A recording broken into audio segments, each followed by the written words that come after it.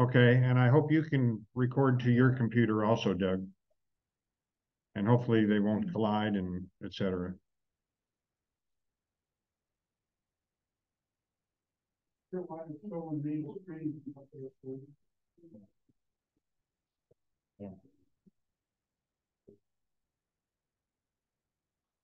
Okay, we're gonna try this and see if we can get Zoom. And Doug, hopefully on your computer, you're seeing me as the main viewer and the talker right now.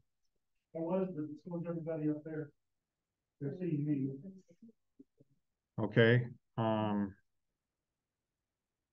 anybody know on Zoom how I can show myself as the main thing? There. Okay. Okay. I want to welcome everyone to the August 2023 meeting of the 1904 World's Fair Society. I'm Mike Truex, and this year, for your information, is the 119th anniversary of the 1904 World's Fair. And it's also the 37th anniversary of the 1904 World's Fair Society. Today, we'll see an interesting and somewhat different presentation about the World's Fair because it's mainly about events that took place after the fair and a very important legacy that is left from the fair and its operations. Now, we also have several attendance prizes that were on the table as you came in. I hope everyone signed up so we can draw your names out and everyone can go home with either some postcards or stereo views or spoons. I'd like to first ask if there's any new members here tonight or non-members. Raise your hand. Ah, yes, over on my right and left over here. Would you please stand up and give us a brief, introduce yourself and a brief summary of how you found about the society? Well, I've always been interested in welfare. My grandmother spoke very excitedly about it and drew me in. She at the time was 12 and she worked in a shirt factory. So she did piecework. So this was the moment of her life, and she probably had her own money that she could spend at the fair. For her dad wanted them to do the educational exhibit. I came from a large family, but they wanted to go to the rides and stuff. I found out about this society because there you had a booth. Mike had a booth, and there were items there, and it was right around this time, right around my birthday. And my daughter said, "Whatever you want, pick it out, and I will get it for you." And then we were talking, and you gave me the literature about the society, and it took me a while, but I saw at the closing of the exhibit at the History Museum, and I joined at that time. Then I started school. So this is my first meeting, even though I joined at that time. So I'm very excited to be here. We are so glad to have you. My name is Welcome, Bridget. Anybody else? Did I see another hand go up? Okay. Or did I miss one? Anybody else new or first time in years that you've been at a meeting? Oh, somebody's pointing at someone else over there. Will that someone else stand up and reintroduce yourself?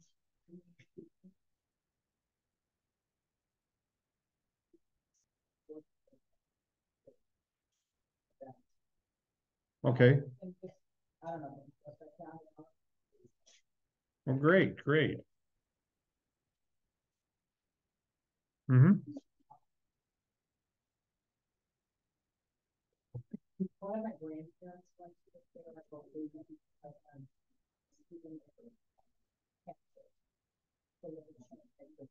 Mm-hmm.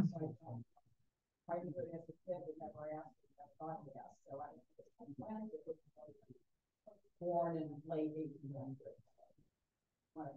Oh, great. Welcome to our meeting and the society. Make sure you get some of the free handouts on the table back there and, take a look at joining. I think everyone here, really has a lot of fun with the fair and learns about it. How many people are still learning about the fair? Okay.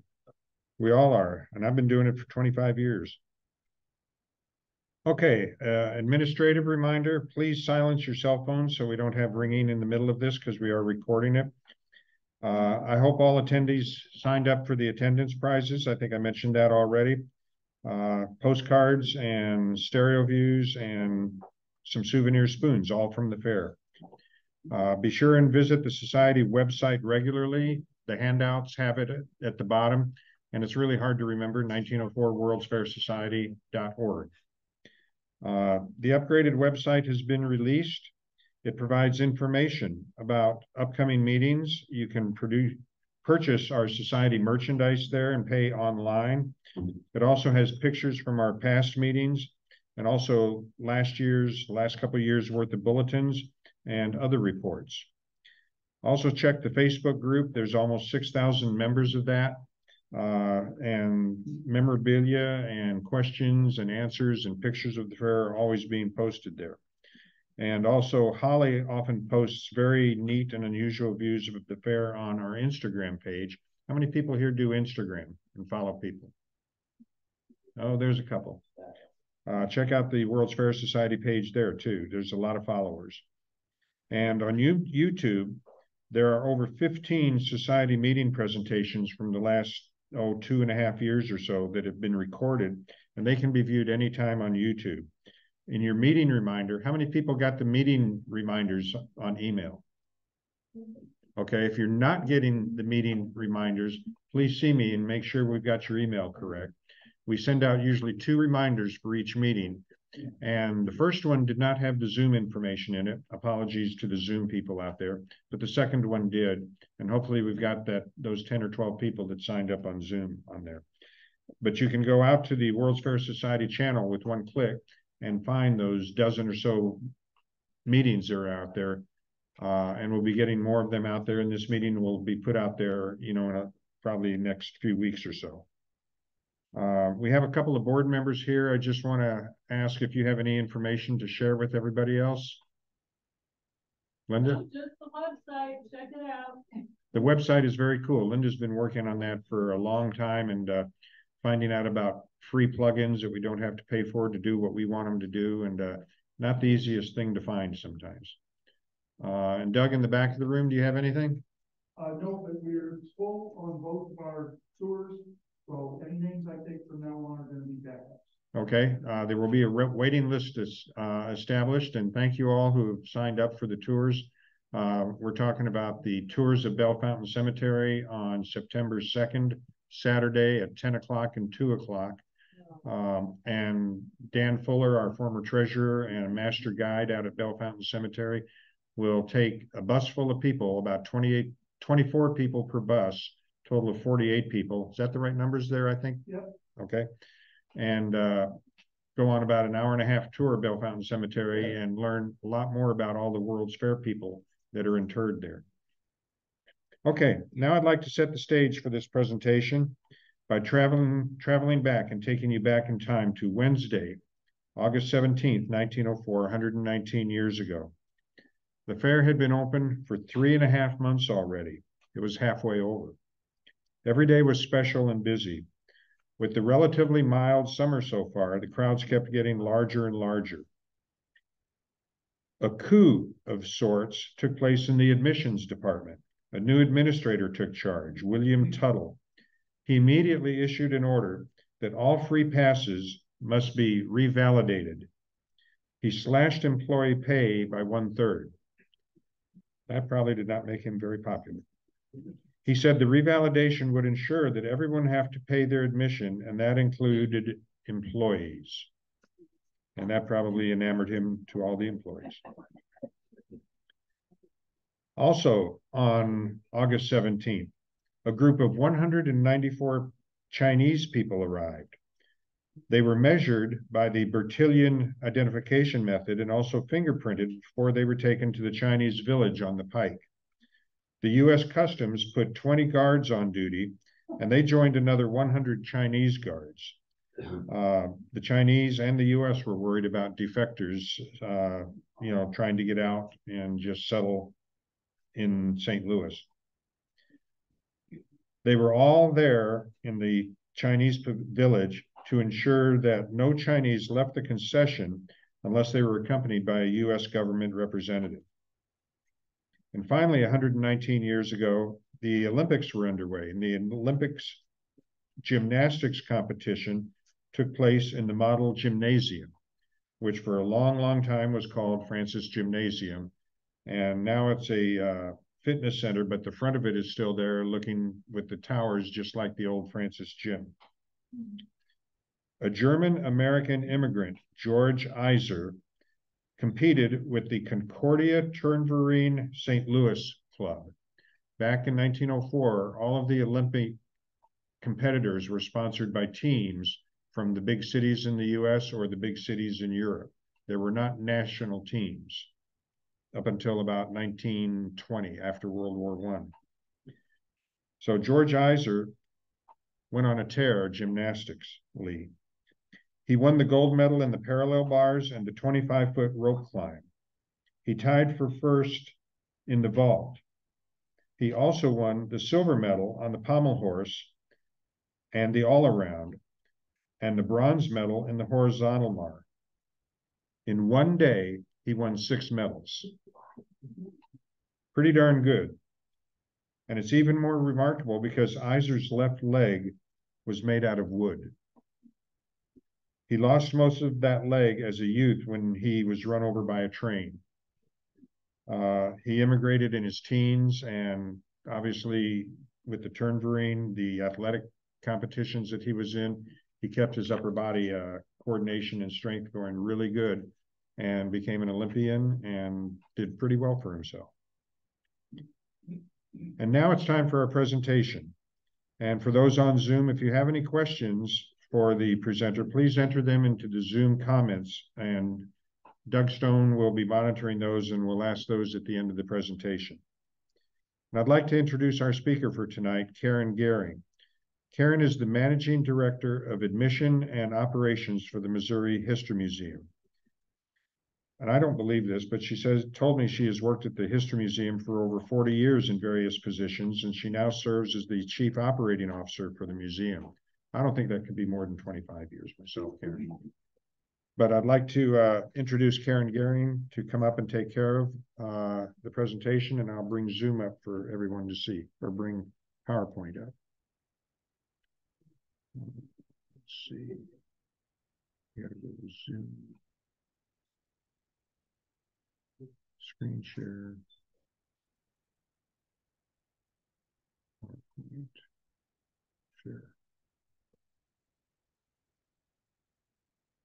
There you go. Right. Thank you.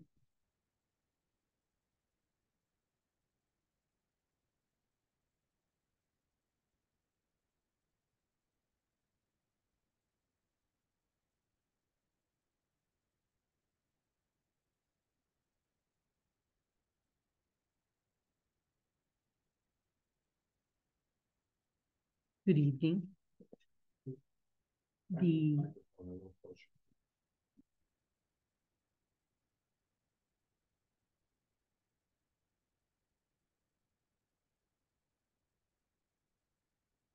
Is that better? Okay. This evening, I'm going to be talking about the Jefferson Memorial building in Forest Park, which has long been the home of the Missouri Historical Society and was the last official act of the Louisiana Purchase Exposition Company. The board of directors of the LPE had decided early on that they wanted to do some sort of monument to Thomas Jefferson. Originally, it was not a building. And what you see here is one of Kessler's drawings of an early proposal for the Jefferson Monument. And it's pretty interesting because they were talking about it being either an odalisque honoring Thomas Jefferson or a statue. And the location was on Government Hill. The thought was that it would be elevated in a place of honor, and then with cascading gardens around it. There was some discussion that Carl Bitter's bas relief of the signing of the Louisiana Purchase would be part of it, but it was more or less decorative in concept. After the fair, they started thinking about this, and the executive committee decided they wanted to go grander, and they wanted to have a building that honored Jefferson. They kept the idea of the statue, but they added wings, and it wasn't long before an agreement was made, and the East Wing was going to be the home of the Missouri Historical Society, and the West Wing, with its Jefferson Hall, was going to be the home of the Louisiana Purchase Exposition Historical Association, as well as having meeting rooms for various civic and organizations.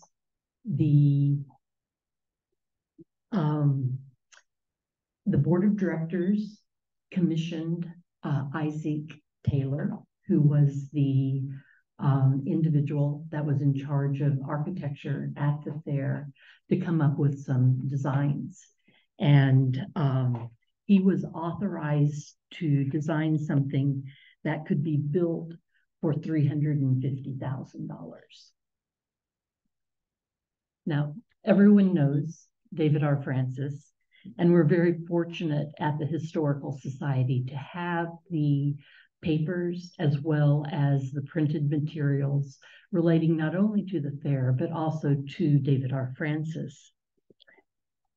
On March 15th, 1911, Francis succeeded in his negotiations with the city regarding allowing the Missouri Historical Society to be a tenant of the soon-to-be-built Jefferson Memorial building.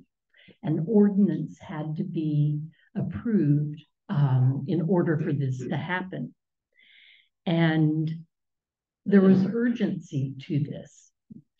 So the ordinance was passed on March 15th. The Louisiana Purchase Exposition Company's incorporation papers were set to expire on April 20th of 1911. So they were kind of down to the wire.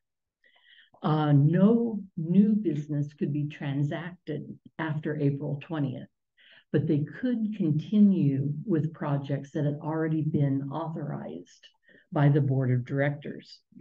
And so designs were quickly approved. Groundbreaking ceremony was held on April 8th of 1911, just 12 days prior to the dissolution of the corporation. And as a consequence, as I mentioned earlier, the Jefferson Memorial building with the monumental sculpture of Thomas Jefferson became the last official act of the organization.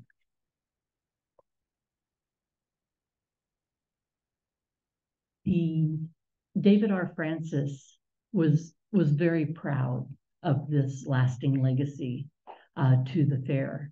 And one of the things that he wrote in his 1913 book about the fair was that the Jefferson Memorial was a superb monument of beauty, dignity, and symmetry, marking the main entrance of the fair.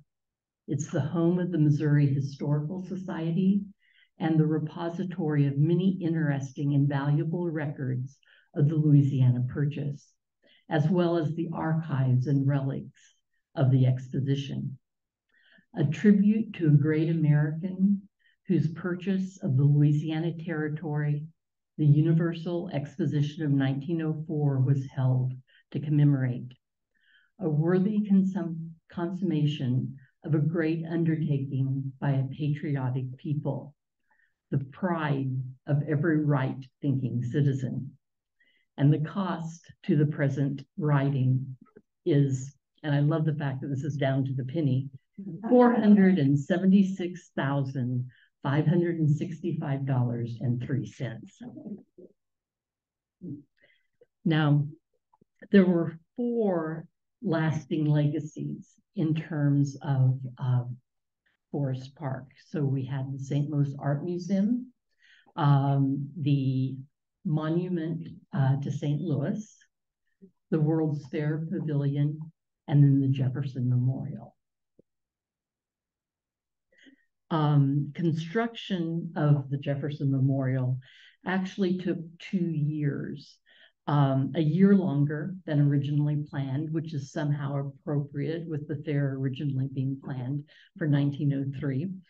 And the $476,000 that they spent, if you translate that to 2023 dollars, it would have been $14,715,000.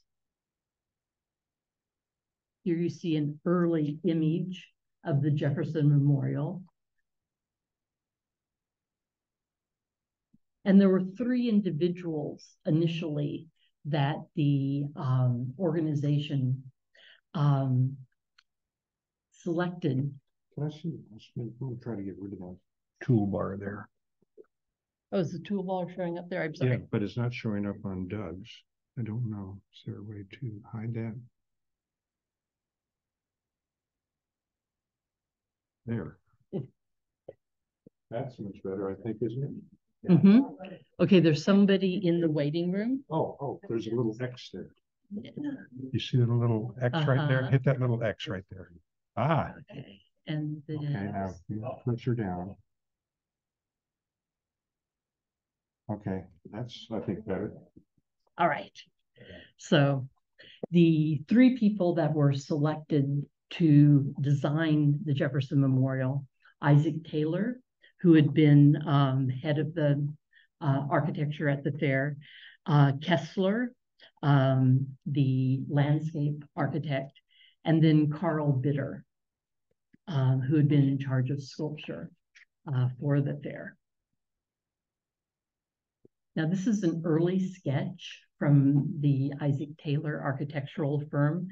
Note that in this rendition, the loggia has a dome. It has a curved, almost a rotunda inside the loggia area.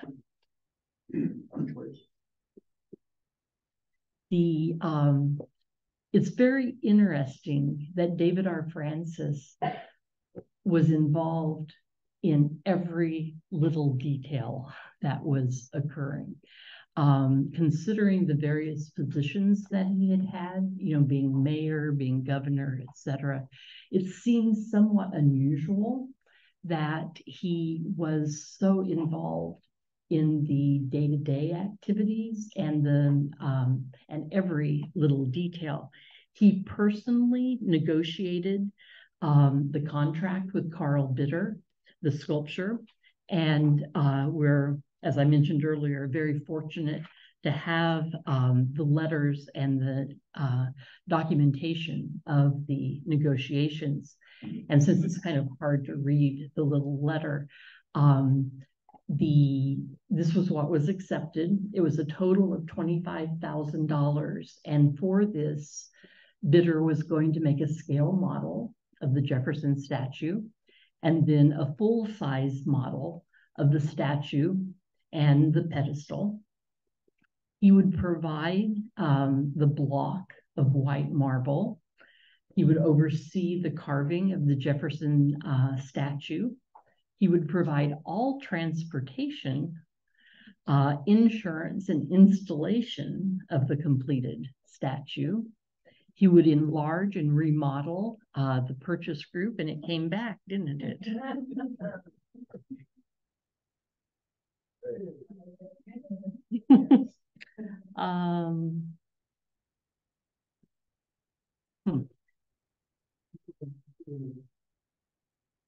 You can get rid of it? Yeah, I'm waiting on. Ah, okay. And then would cast, transport, insure, and install the Louisiana Purchase Group.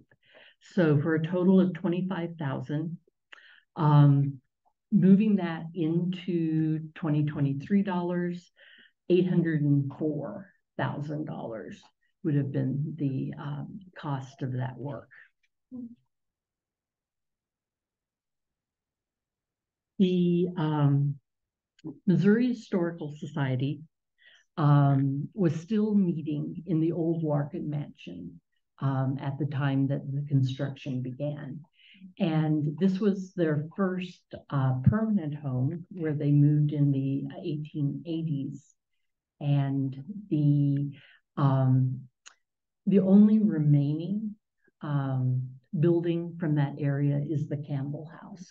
And this, the home of the Missouri Historical Society was about a block away from the Campbell House that we know. William K. Bixby is in the center of this meeting room, and this was about the time that they were making the plans to move into Forest Park.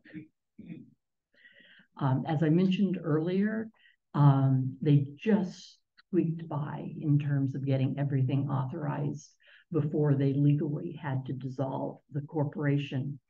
And this is a photograph of the day of the groundbreaking ceremony. The site, as this group knows very well, was at the original entrance to the World's Fair, approximately Lindell and DeBoliver. And I really like this particular image because in the corner of it, it says the Jefferson Monument for the Louisiana Purchase Exposition Company.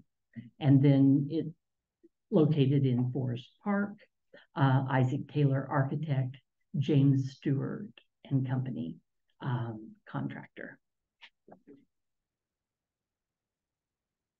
And then the short ceremony included David R. Francis using the shovel that he had used for the groundbreaking ceremony for the World's Fair.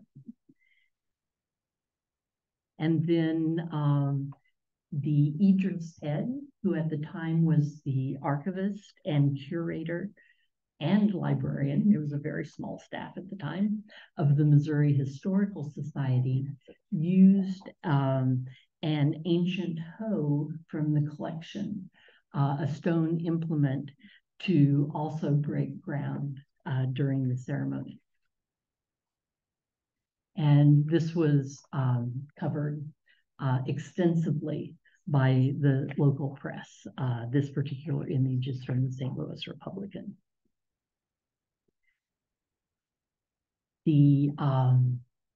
This is from the St. Louis Republican as well, September 21st of 1911.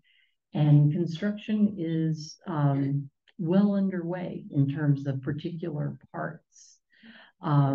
This is an image of the capitals for the various stone columns being carved and constructed. And all in all, there are 36 of these. And Isaac Taylor and Carl Bitter traveled to inspect the work and to authorize it. You have to always be careful about relying on newspapers, because sometimes, you know, they get things just a little off.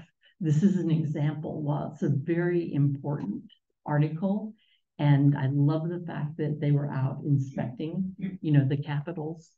It states that the architect Isaac Taylor is standing in this photograph, and it's actually Carl Bitter that's standing in the photograph. They very different physical types, and but the rest of the information we've been able to check, and it's pretty accurate. I mentioned earlier that David R. Francis was involved with everything. One of the things that the group did was that they hired Tiffany Studios to do some of the work for the building. And the primary thing that they did were the beautiful bronze entry doors on both sides. but they decided, David R. Francis wanted to have a Tiffany plaque for the building. And so he proposed this to the others. And it's interesting because Walter B. Stevens and others were very concerned, as was Francis, that they do this right, but that they stay within budget. And it states that our obligations must not exceed our resources. And then they had various members of the executive committee sign the document that they supported the commissioning of the Tiffany tablet if there was enough money to support that. And here's an image of the tablet that is adhered to the north entrance. And the close-up with the signature of the Tiffany Studios from 1913. On February 8th of 1913, Governor Francis officially turned over the Jefferson Memorial building to the city of St. Louis. And William K. Bixby is next to the mayor, who's receiving the key. And so this is February 8th. All of the celebrations and the unveiling and opening, is going to occur on April 30th. And you can tell Thomas Jefferson is not done. There's a number of people there working on the carving. But on that same day that it was turned over to the city, all of the board of governors and directors from the fair were invited for a photo op in the Jefferson Hall. On April 30th, there was a banquet. And at this point, they're calling it the Jefferson Memorial as opposed to the Jefferson Monument, like they did earlier. And the invitation went out from Walter B. Stevens and David R. Francis, as you can see on the right-hand part. There were quite a few festivities during the opening ceremonies. And the mayor announced a half-day city holiday and encouraged employers to let people have a half day off so that they could attend the festivities. So here we have the Dedication Day Parade coming west on Lindell.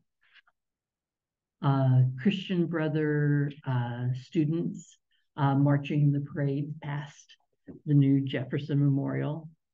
And then Sumner High School students marching in front of the Jefferson Memorial. And here we have a temporary stage in front of the building with David R. Francis addressing the crowds. Mike and I were talking about this earlier. This photograph was used to commission a painting by Fred Green Carpenter, who also did one of the World's Fair murals in the building to commemorate this scene. And it's estimated that 250,000 people participated in the various activities surrounding the dedication.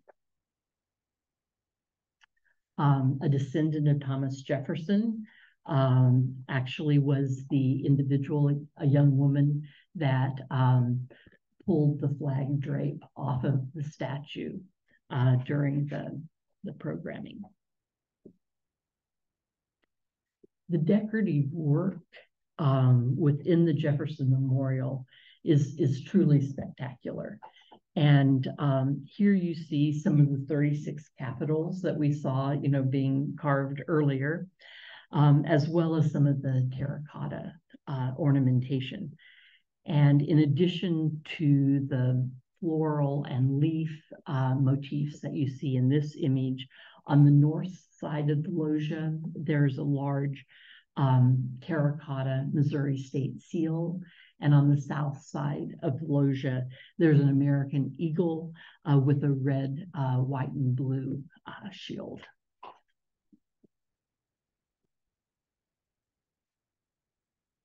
This is an image of one of the bronze doors by Tiffany Studios, and also a detail from the original doorknobs in the Jefferson Memorial building. The original doors included an image of Thomas Jefferson. The pocket doors actually slide into the walls. So when the buildings open, the only thing that you see is the ornate work above the door. And on the west side, in the bronze, and that's what you see here, is a very ornate intertwined LPE for the Louisiana Purchase Exposition. And on the east door, it's an intertwined MHS for the Missouri Historical Society. The bronze doors cost $8,000 each when they were commissioned.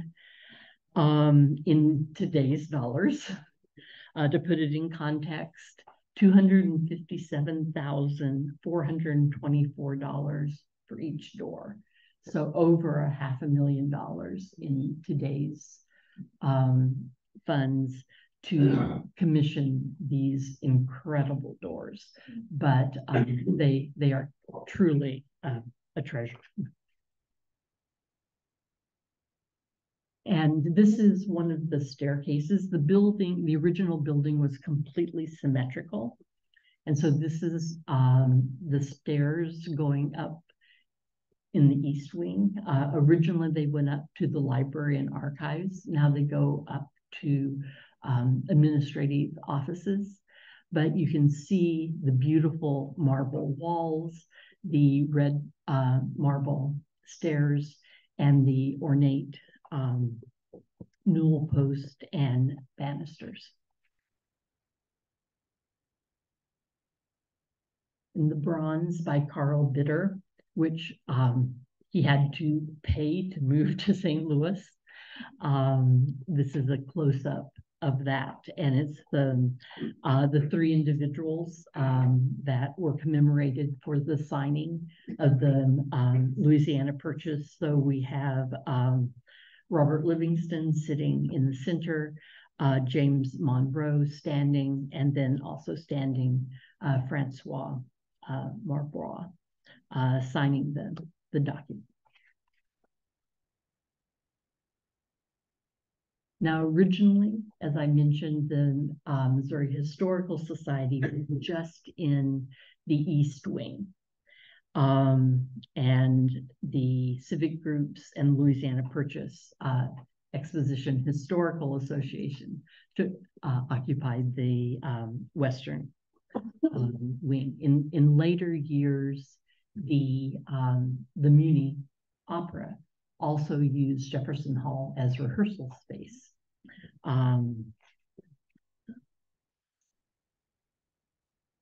Another early image that this was during the First World War, and you see a lot of the architectural cases in the exhibition, and then along the columns, active photographs of active servicemen. And an early Flag Day at the Jefferson Memorial, including people standing along the top, which is kind of a scary thought. This oversized flag did go on a national train tour, and it was photographed at a number of landmarks across the country. So here we have the first auditorium at the Missouri Historical Society, that it later became library stacks. And the granite and marble stage that you see with the elaborate chairs is still there. It's offices now, but it has been carefully preserved in case they ever want to go back and use it for its original purpose.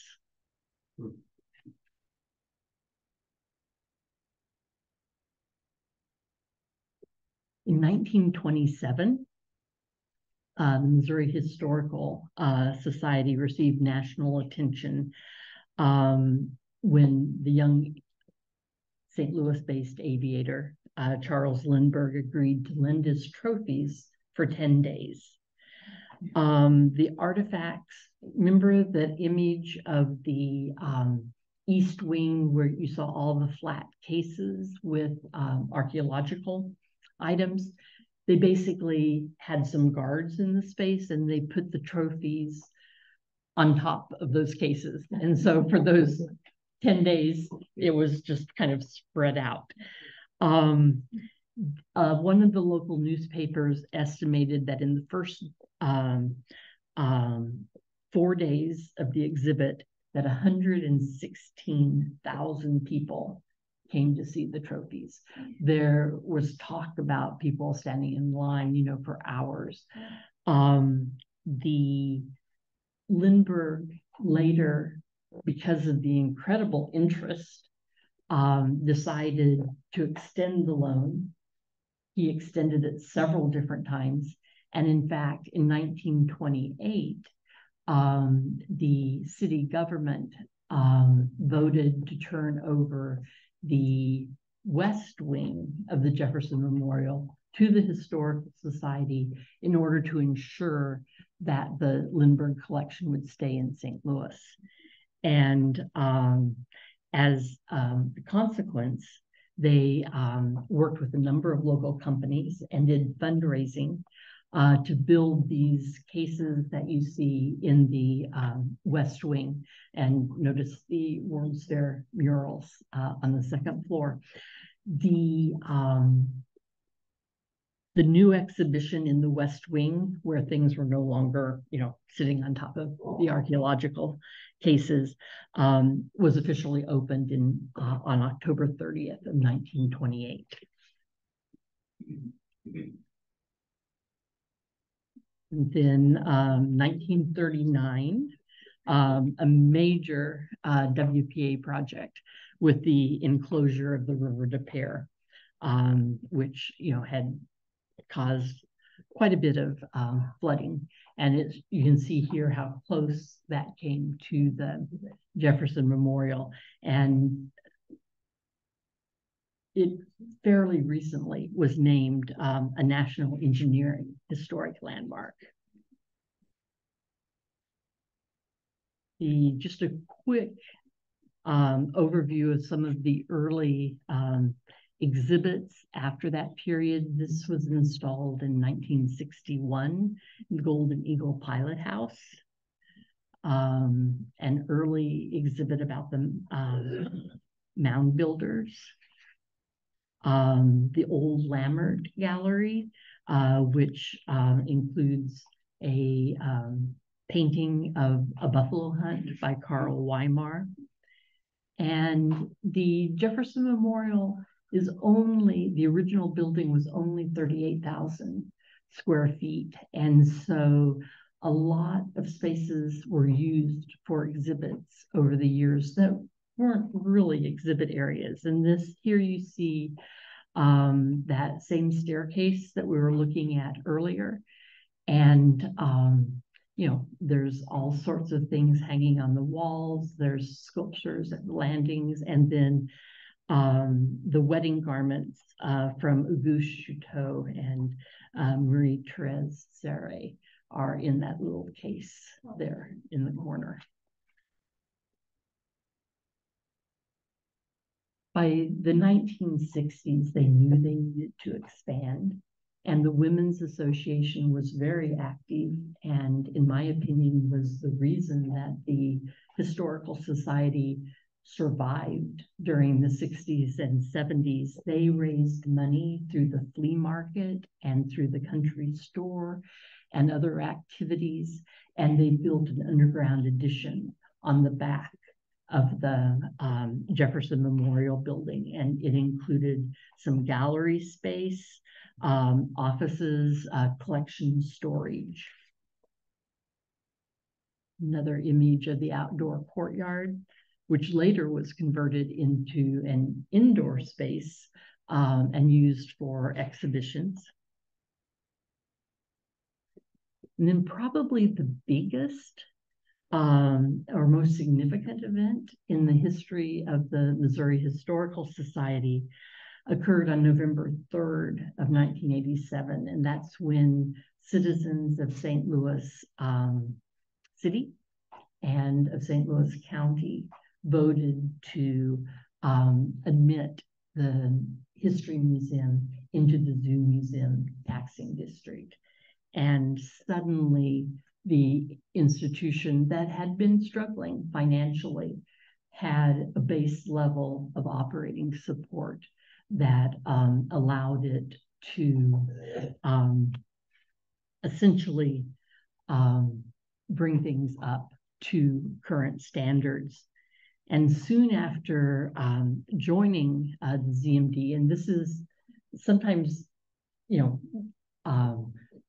hard to remember how much things have changed, but here you see kind of the egg-shaped island that the Jefferson Memorial sat on with parking all the way around it, the underground behind it.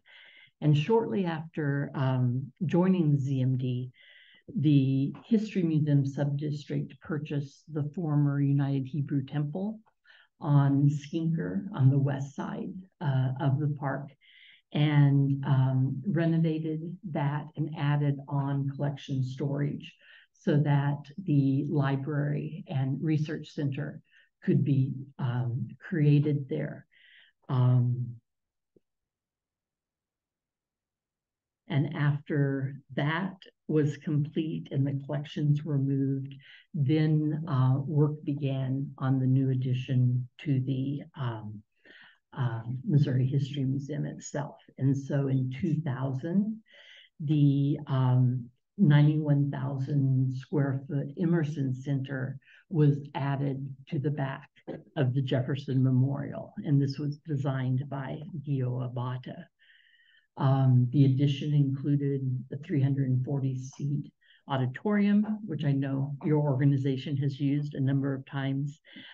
Here you see in the Grand Hall the installation of the river mosaic under construction, and the addition allowed for museum amenities that just weren't possible in the Jefferson Memorial building, such as classrooms and a cafe, etc. The Spirit of St. Louis sister plane, a year younger than the original Spirit of St. Louis, but also built by Ryan, was brought back from Lambert Airport and installed in the Grand Hall. And one of those great coincidences was that opening weekend was just a few weeks after the Rams won the Super Bowl. And so they had been thinking about where they were going to place the Lombardi trophy so that people could come and see it. And they decided to do it at the newly expanded History Museum, which this was in February. And despite the cold weather, people stood in line for hours, sometimes with the line going outside the building to see it. And, a Lombardi trophy in St. Louis is a rare thing, and so everybody wanted to see it. So today, the Missouri History Museum hosts approximately 300,000 people a year. We've had years when we were much higher than that. And then most recently during the pandemic, we had years when we were much lower than that. But on the average, about 300,000 people a year. we host a variety of educational programs, exhibits, lectures, etc. And but things, have changed over time. There's changes in interpretation. And, a good example is that when the Jefferson statue was first unveiled, David R. Francis gave some remarks and said, "Behold, one of the immortals." Over the years, his legacy has become more complicated. And in recent years, with the removal of a number of Confederate statues and things, we received hate mail about the fact that we had Jefferson in the loggia. And one of the things that we decided to do was to put together a committee to study it and to talk about how it should be interpreted. And we had educators and museum professionals and high school students that worked on various components of this. And the decision was made to, put it in context and to give people information and quotes from both sides of the issue. And we ended up by adding 3 interpretive panels, one dealing with the Jefferson Memorial, one dealing with freedom and enslavement, because you can't avoid that talking about Jefferson, and one dealing with his role in the expansion with the Louisiana Purchase, but also the removal of indigenous people from this area. And it's been interesting. People spend a lot of time with these panels, and I think some people were very concerned, but after they've seen them and read them, most people feel that it's a fair treatment. And we're trying not to tell people what they should think, but make sure that they have the information, to draw their own conclusion. There are other changes that will be coming, and we will be starting work this coming Monday, August 21st, on renovations to the North Plaza of the History Museum. And these will occur over the next 8 months, and then by late April, in time for some special events at the History Museum. The plan is to have this reopened. It's addressing a number of issues, including accessibility as well as safety. And the fountain will remain, but there will no longer be the awkward steps around it. Those of you pretty familiar with the building remember the short, long steps, and these were awkward for people, and we had a number of falls. And our insurance company has been asking for some time when we're going to take those out.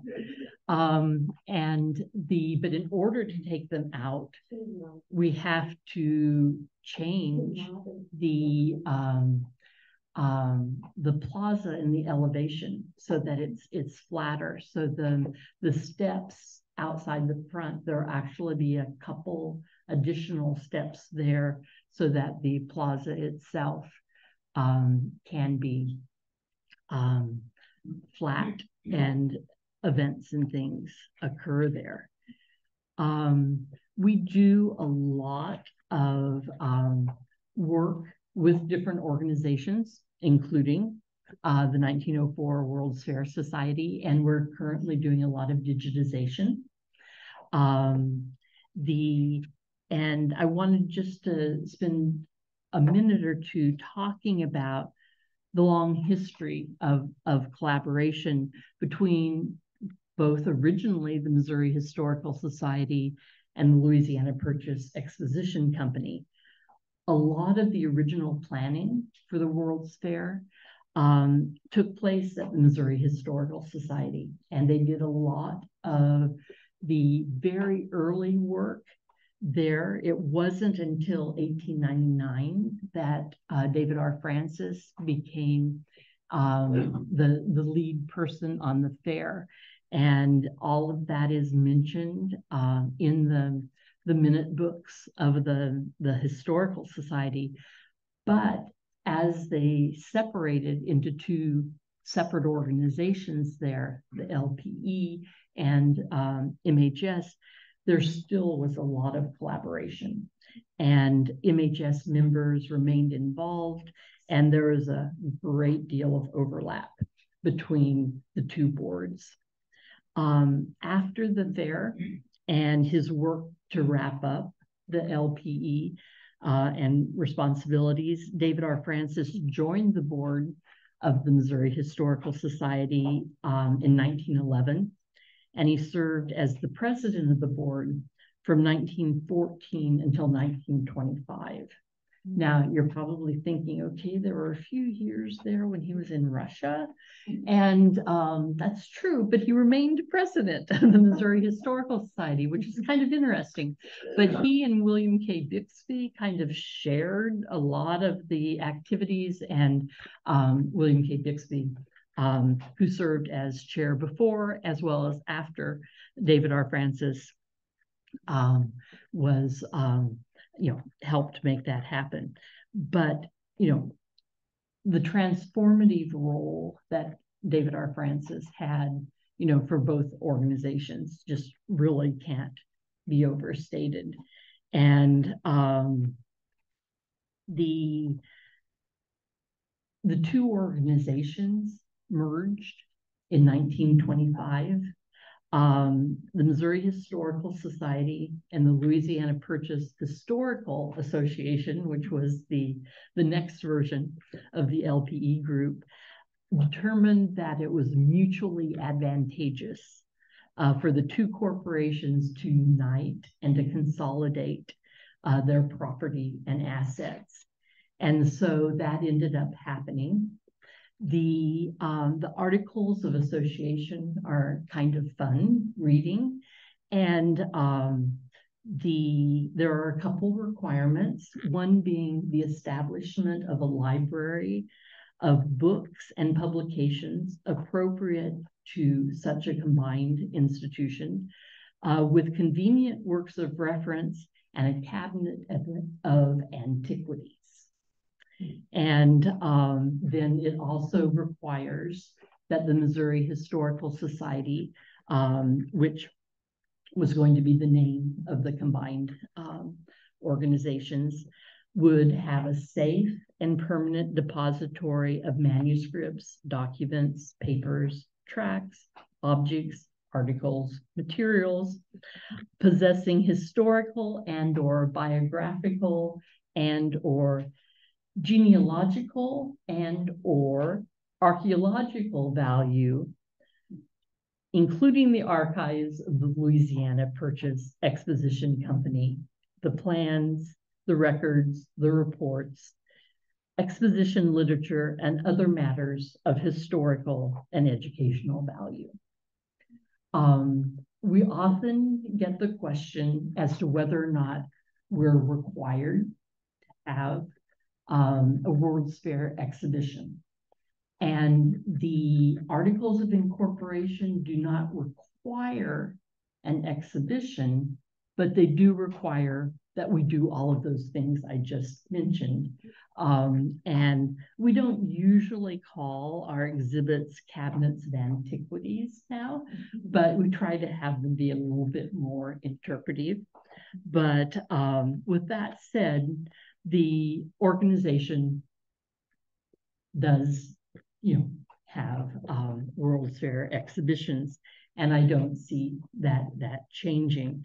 In the past 40 plus years where I've been at the Missouri Historical Society, we have had 4 different World's Fair exhibitions, including the one that's currently being worked on that will open the end of April of 2024.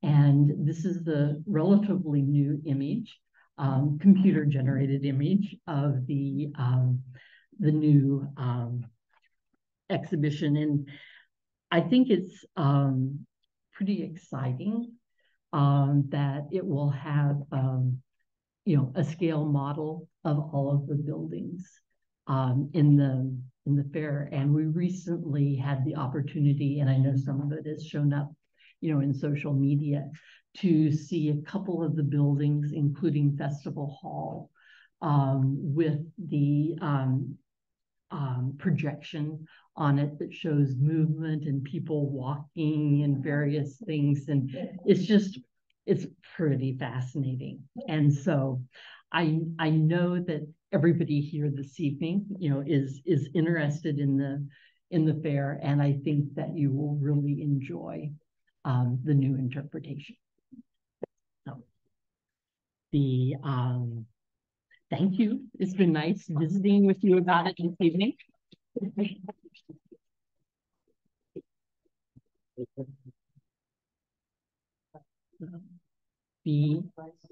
Say the 4 o'clock. The master work, your master clock to the 4 o'clock. Okay.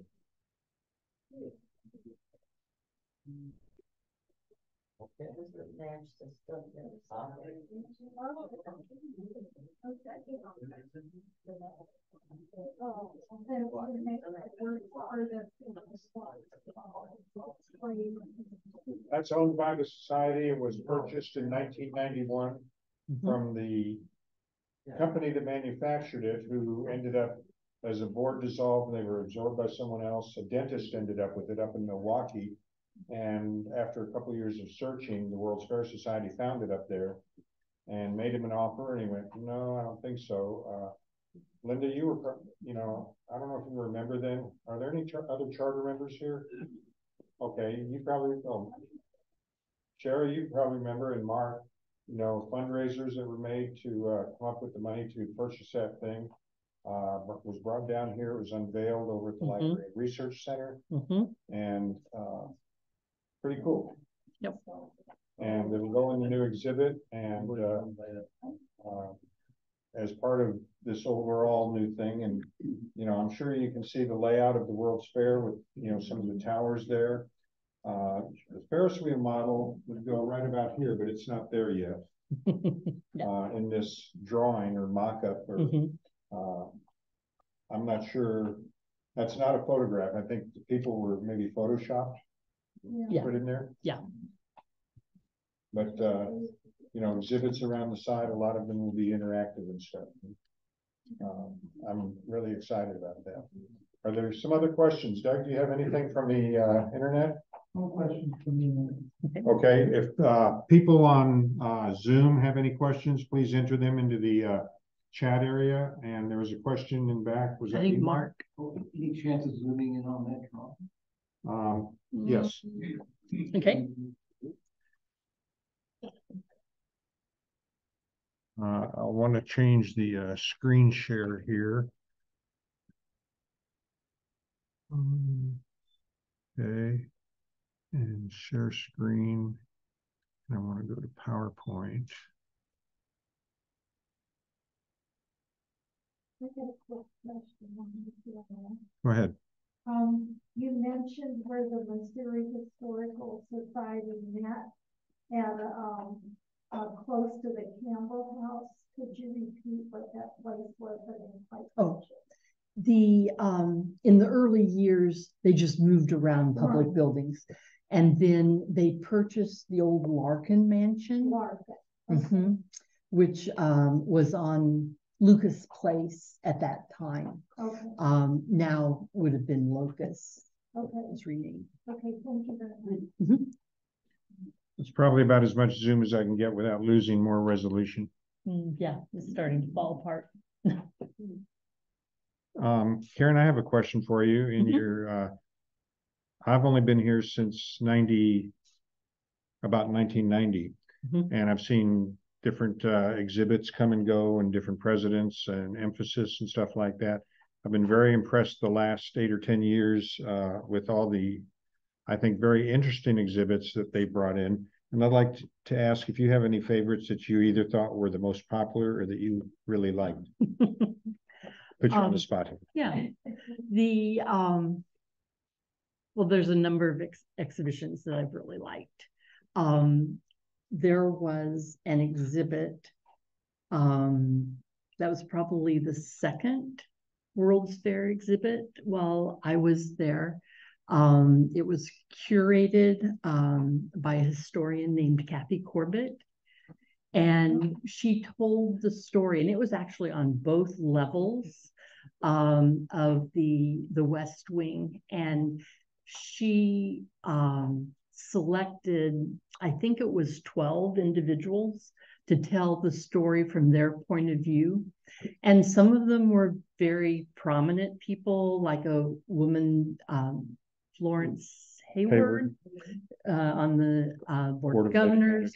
There was a little boy, and he was one of my favorites, Ferdinand Herr, who sold papers at the fair, and had his little work permit and stuff, and was very young. And his daughters, after they retired, both volunteered at the Historical Society, which was pretty neat until they passed away. But it dealt with all sorts of things, including that Elaine Beats was a popular writer for the Post at the time, and she did just a little film about there being no there about the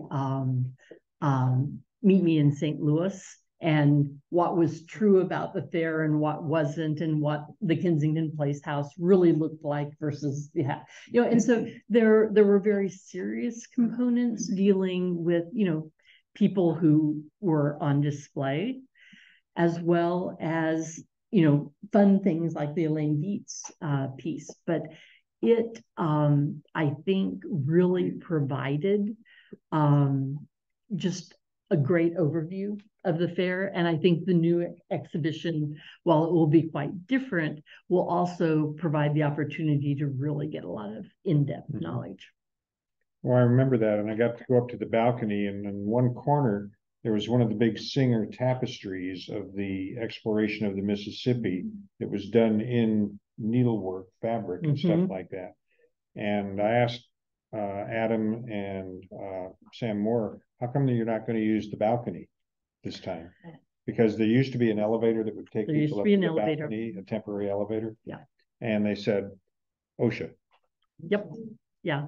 We actually, back for the exhibit that I was just talking about, we had to add about 12 inches to the railing that circled Jefferson Hall. And now that's not even enough. Really? So, I mean, it's okay for office use up there, but not for the general public. So. Is there anywhere that there are photos of the three exhibits that have come before that? So I'm familiar with most previous, most current one, but it made me curious to think what the first one looked like. There are some photos, not as many as we would like, but there are some articles written about some of those early ones, and I could get you some references to those. Yes, over. I'm assuming that the recordings that you were talking about still exist, but they wouldn't consider putting them into the new exhibit. What recordings are you talking about? Recordings of what you were talking about with people that had gone to the Oh, from that exhibit. The well, a lot of them were people that were no longer, they couldn't actually be interviewed because they weren't with us anymore. And so but there's quite a bit of the text and stuff that's still available. And I can share with Mike, some of those references, and he can share them with the group. But there's, been quite a bit written, some of it pretty disturbing about, what was sometimes viewed as entertainment then. So, the stairs that you were talking about that are going to be are those from the original building? Yes, and they will be reinstalled, but there will be 2 additional stair treads that, in fact, we were looking at stone samples this morning because we're trying to match that granite as closely as possible to so that we can have the new elevation, on the front plaza. Mark? Here, those number of years, every other Sunday, I was volunteering in galleries, including spending years at Johnson. One of my favorite things was, I always admired, as we spoke about before, the four Tiffany pockets, even the gallery pockets. Well, every once in a while, I had to pull it up 40, 50 admire it. I was sitting there, so how beautiful this would look if one of these were polished. It's a special event some days a week. I don't think the possibility of actually polishing one.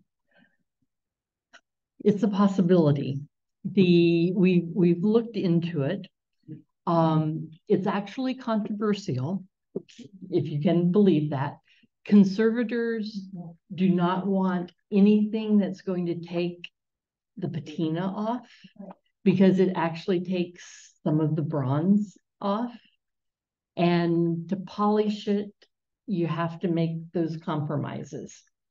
So at this point in time, and it could change someday in the future, this point in time has been decided not to shine them up.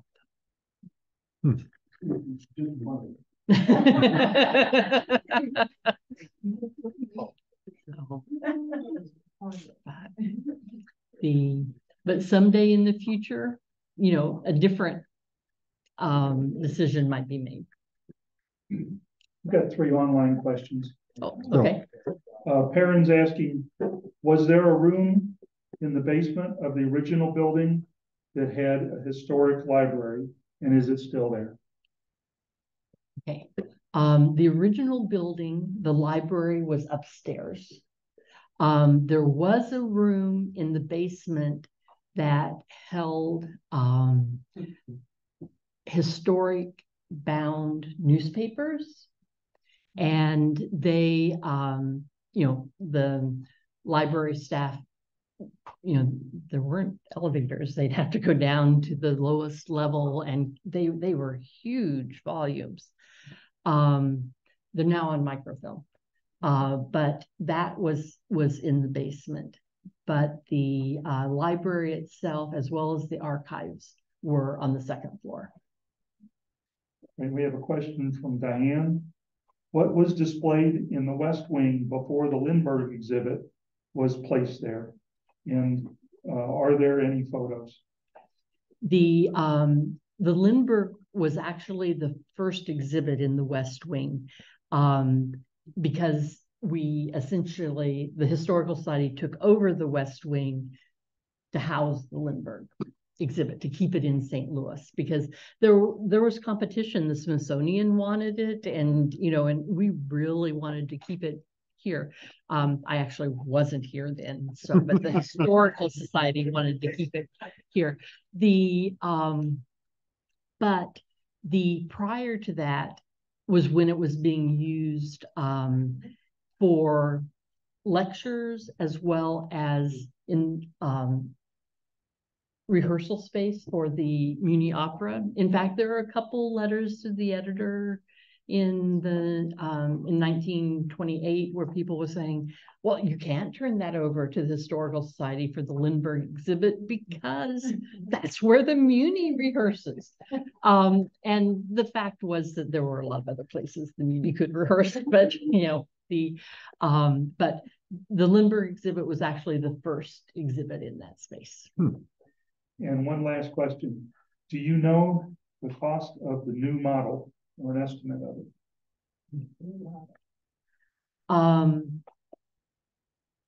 I've seen it, and it is shockingly expensive.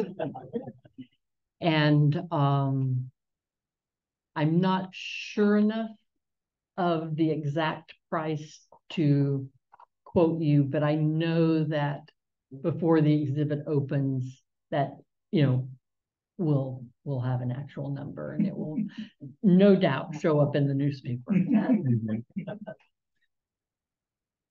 I can tell you that scale model uses some fairly modern technology that has advanced even since Doug was doing his engineering work of 3D printing. Yes. How many of you have ever seen a 3D printer make something neat and small? Okay, so where do you get the computer file to generate a 3D image of, say, the Palace of Manufactures? You got pictures and you got to make it. And that's where probably a lot of that labor goes. Yes. Yeah. It's kind of easy to make a block diagram of a building, round domes and stuff like that. But it amazes me if you've ever used Google Earth and you can see every building downtown in the right color with all the windows in the right place to scale, and you move around and it, you know, I don't know how they do that, but there are obviously people a lot smarter than me that know how to use photographs and tools to make all those little scale models. Get it? What other displays have you got besides the World's Fair? They're coming up. The so let's see. After the current architecture exhibit closes, Coloring St. Louis, after that, there will be an exhibition in that space called Collected that deals with the various collections since 1866 that the Historical Society has brought in.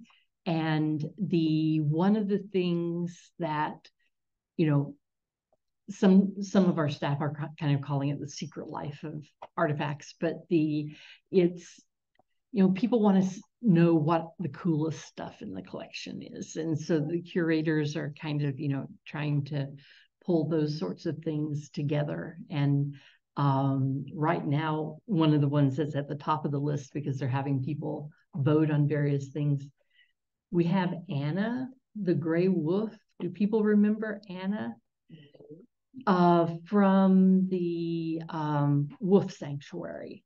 But she was single-handedly responsible for the gray wolf not becoming extinct. And so there's all these books and things written about her. And when she died, she was taxidermied, and people are going to be able to come visit her, which is all a little weird.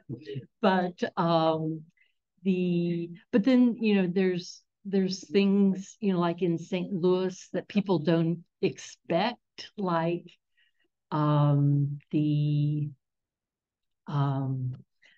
one of Admiral Perry's dog sleds is in our collection because one of his expeditions was underwritten by Simmons Hardware. And so he brought it back as a souvenir. And so, you know, there's things like that. And so it's going to be a different but fun, you know, sort of exhibition. And then, you know, there's, you know, soccer will be here still for another, let's see. Until they win the championship. Well, no, I think next spring, maybe early summer. And then there's actually an exhibit that's being curated that is going to deal in that space with the history of the LGBTQIA plus in St. Louis. And then there's going long-term. There's going to be an exhibit on immigration and different things. And so there's a lot of stuff in the works. One of the ones that I think will be really cool that will replace Currents and Reflections, the two exhibits on the second floor. And it's going to be Gallery STL, and it will probably have a better name than that before too much longer. But it's going to be a decade by decade history of St. Louis, so that each decade from the founding up to the present time will have a case, and it will deal with what's been determined to be one of the most significant things of that decade, plus other things about everyday life and stuff. And I must admit, that's one that I'm very excited about. It's going to be late in the 20s. I mean, probably 28, before that one opens, but people are already working on it full time and doing extra collecting and different things. So, yeah. Is the Lindbergh exhibit still part of the society collection? Yes, and there will be a case in Collected dealing with Lindbergh. Yeah.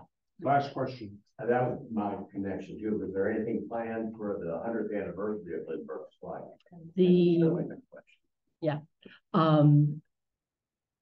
It's most likely. It's certainly under discussion, and we have some staff members that are serving on a national committee about the commemoration and stuff. And so it probably won't be as big as it was, in the 20s and 30s, when it was actually the biggest tourism draw, in St. Louis. Going through the old Chamber of Commerce stuff is fun because it always says the Lindbergh trophies.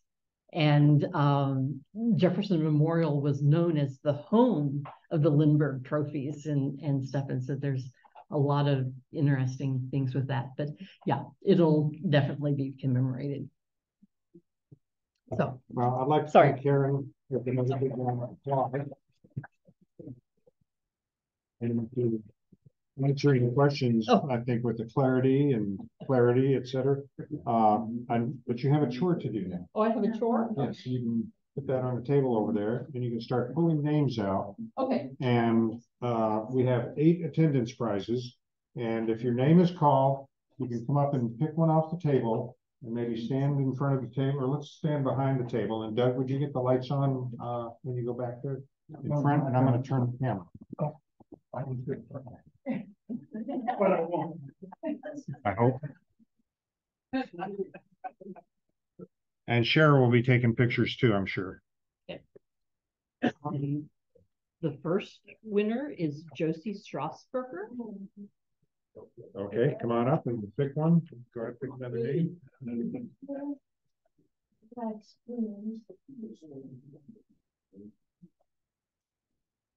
Ed Magoo. I'm coming. Joseph, you would step back here. Photos. Yeah. Reba Davis.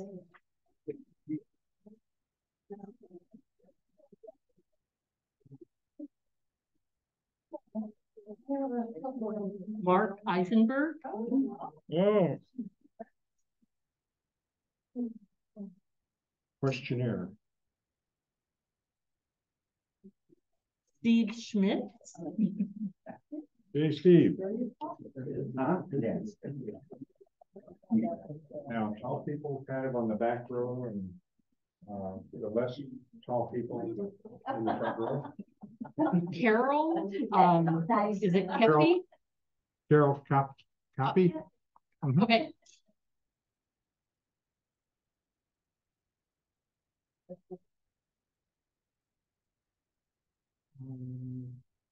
No name. Yeah. We're gonna ask you to, stand there too. Mark Oliver. One more name, one more name. Drum roll. Pat Hotsey. Pat Hotsey.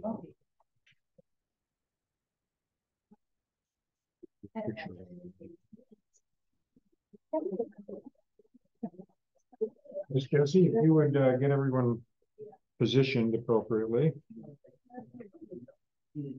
Mark, can I go stand on the other side of the phone? You guys sit in there right now. Come on around, I'm trying to get away from that. Step forward a little bit if you would. Mark, move down a little way. We're gonna step forward a little bit so there's room behind you and they can And Mark, scoot in. this way a little more. There we go. Let's you follow suit. I'm trying to get away from that. Yeah, get away. There's a box here. Oh, the box. Stand on the box. Yeah. Steve, could you go into the other corner? Oh, you can't. It's a speaker. Okay, y'all. Wait a minute, now you can scoot down a little bit. Oh, you made it that long way to an old guy. I don't want to follow them. All right, look cute, everybody. So you're right away. Okay. Now everybody say cheese. More. Jesse. Thank you very much. Okay, so as we wrap up here, on time and on schedule, more or less, I want to tell you about the upcoming events and meetings. I'll let everyone get back to their seat. We'll have some time afterwards, maybe 15 minutes or so for more questions while we pack up. We do have to be out of here before 8 o'clock, so by 10 of, I will start herding the cats and tell everyone it's time to get going. Okay, so on Saturday, September 2nd, as of when I wrote this a couple hours ago, there were still a few seats left on the buses for an opportunity to take. Can everybody hear me okay over the talking? Okay. Can I ask everyone to be quiet for about 3 minutes? Please be quiet for 3 minutes. Thank you. Oh, forgot about that. Now everyone better be quiet. Okay, on Saturday, September 2nd, as of an hour ago, there were a few seats left on the bus. We're now full. And Doug, we have people signed up on the waiting list already? Not yet, but I'm ready to take their name. Okay, there's a good chance that with 24 people in each tour, that 2 or 3 people will probably cancel between now and then. There's a $15 payment, and that's for a light snack and donations to both the cemetery and the society. Dan Fuller will take the tour, a trolley bus through Bell Fountain Cemetery to see the final resting places of famous St. Louisans who helped organize and run the Louisiana Purchase Exposition. And on Sunday, September 24th at Francis Park, society members will staff a double tent at Art in the Park as we did last year. How many people like going to art shows?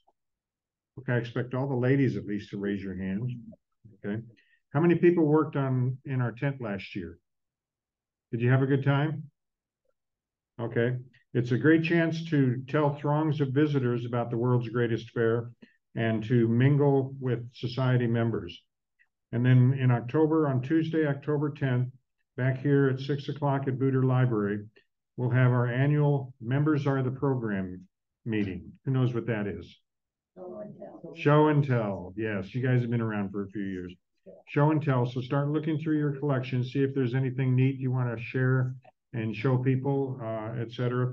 And maybe we'll ask Karen to come and see if she can bring a couple things from the History Museum. That's a joke, Karen. Okay, one last call. Does anyone have any other questions for Karen or information about the World's Fair and society and events are happening? Yes, Mark. Real quick. Probably a little bit, and a little bit Jefferson Memorial, Washington, new stuff. It's more used than the money It is true, if you know that you're going to get them first, but. Okay.